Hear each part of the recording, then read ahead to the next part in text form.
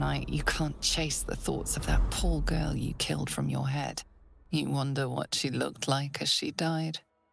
Squirming, skewered in abject agony. You would have given anything to have seen it. As you jolt awake, too many questions plague you.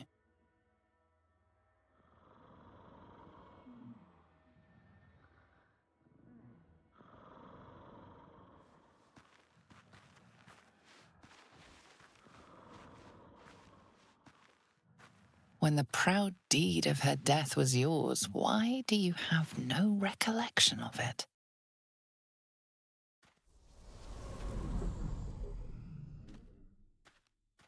Milady? Jubilant day! I have found your vile self at last!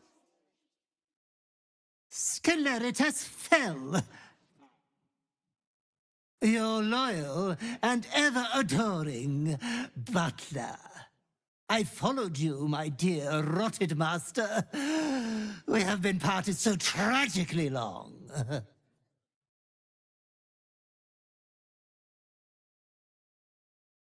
Oh, one hell of a butler. The most unprincipled servant you could hope for. You have always struggled to conduct yourself properly without me. I found you following the stench of that bard. She reeked across the coast like a piece of dog muck on the road.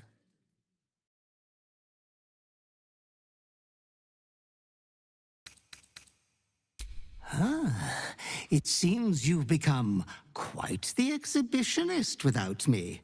I can only congratulate you on your indecency. Anyways, I come once again bearing a part of your dreadful inheritance.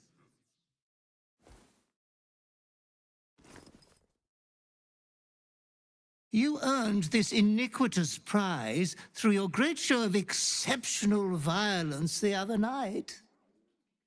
I'm sure Master will be better soon.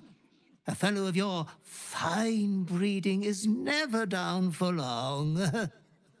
I cannot wait until your next act of shameless barbarity.